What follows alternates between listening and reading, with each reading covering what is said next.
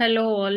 In this lecture, we are trying to learn about GCD of two numbers using recursive function. So as usual, again, recursive function is nothing but a function calling itself. Then we'll tell those functions as recursive function, right? So the GCD using normal functions is a bit different from the recursive function, right? So what we are doing in this, first we'll just check out. And before this, we need to know few conditions that how we are going to find out the GCD, right? So especially with the recursive method, right? So what we are doing in this particular program is, first you'll take two values. For example, if I consider the values like 3 and 5, I wanted to find out the GCD of 3 comma 5. So for this, first you need to check out whether this N2, that is A comma B, you are trying to find out, right? So GCD of A comma B. So A value I had took as 3 and B value I had taken as 5, right? So for the first condition, you need to check out if B is equals to A. If B is equals to 0, that is, if your second term is equals to 0, you will tell directly the GCD of given numbers is the first number. That is, if I take the value as 3 comma 0, right?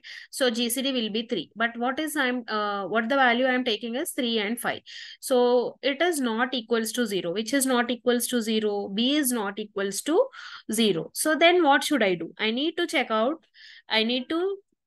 check the condition that if A is less than B. So what did I take my A value as 3 and B value as 5? Yes, condition is true. Then what I'm trying to do, I'm just swapping the values, right? So now what will happen is my A value will become 5 and B value will become 3. So then what can I do? I'll check the condition if A is less than B, right? Yes, of course, A is less than B. That is the reason we had checked out we had swapped the value, right? Then next step, what should I do is, I need to calculate the modulus of these values. So what will happen now? GCD of B comma, so what is my B value now? Here it is 3 comma, and modulus of A, modulus of B. That is, what is my A value just in the previous step? 5. 5 modulus of 3 is nothing but 2, right? So now again, what we had the values as GCD of B comma A modulus of B, we got the value as 3 comma 2. So as I said, recursive function, these two values are again given back to the function. That is, your N1 and N2 will get the values again 3 comma 2. So again, you'll check the values. Is B is equals to 0? No, condition is false. Then what will come? You will check the condition whether that if A is less than B or not. If A is less than B, then you will swap, right? So when you will swap, what will happen? You will get the value as 2. That is 2 comma 3 you will get. And then what you are doing as a next step? GCD of B comma A modulus of B. So 2 comma 3 modulus of 2 you will do. So that time what will happen? You'll get 2 comma 1. Right? So again, you will pass this function, these values to the GCD method.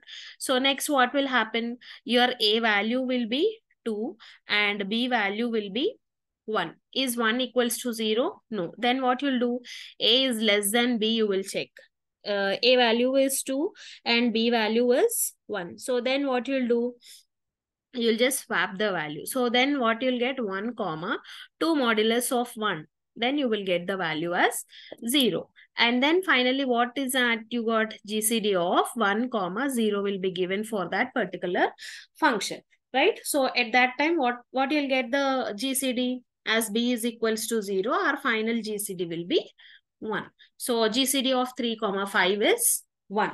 This is what the general thing that we are trying to calculate using this method. So that was the logic actually. So we'll go line by line here again. So we are starting with our hash include stdio.h, and then I created the GCD function where I'm passing two values, that is nothing but two arguments for that, n1 and n2. And I'm starting with main int n1 and n2, declaration of two variables, and I'm asking user to enter some two positive integer values, right? In this only, I'm calling the GCD of n1 and n2. So as usual, if I send the values like 24 and 30, what we had seen in our previous lecture for calculating the GCD of numbers, so those values will be copied into int n1 and n2. So n1 is 24 and n2 is 30, I said. First condition, you will check whether n2 is equals to 0. So it is not equals to 0. Else if you are checking out whether n1 is greater than n1 is less than n2.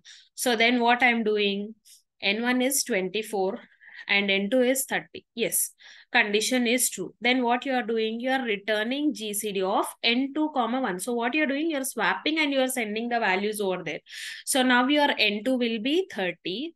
So right, 30, yes, 30 and n1 is 24. These values you are passing here.